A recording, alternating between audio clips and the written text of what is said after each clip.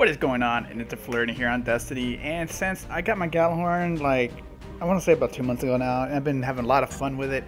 But I mean, near 2,100 hours of not getting it, it was getting kind of crazy. I started believing, like, because it's kind of weird. A lot of people agree with me that when you get a drop, it starts dropping very frequently. And since then, I've been getting a lot of them. And then this one, I saw this one roll through immediately. It's just been like, it's just Gjallarhorns everywhere. And I wished it was like this when I started playing, because yeah, this is at a point where I do have every exotic in the game now, and I'm just trying to get better stats for my armor. That's really it. Just trying to get better stats for my armor so I can throw grenades faster and get a super even quicker. That's really it. So at the end of this, I get another Gjallarhorn drop. Pretty cool.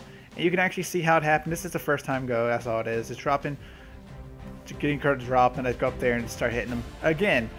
Once again, I am the sword bearer. Maybe that's something that has to happen. You have to be the sword bearer to get the Gjallarhorn, because 2 times in a row I've been the sword bearer and the Gjallarhorn has dropped on me, and it's dropped here at CROTAS End. I have not got an Atheon or Nightfall or anywhere else for the matter. Not even a Crucible match. But anyway, guys, here it is. This is it. If you guys like the video, please hit the like button. If you're not subscribed, you want to see more, please do that. And I'll see you in the next one. We usually get it.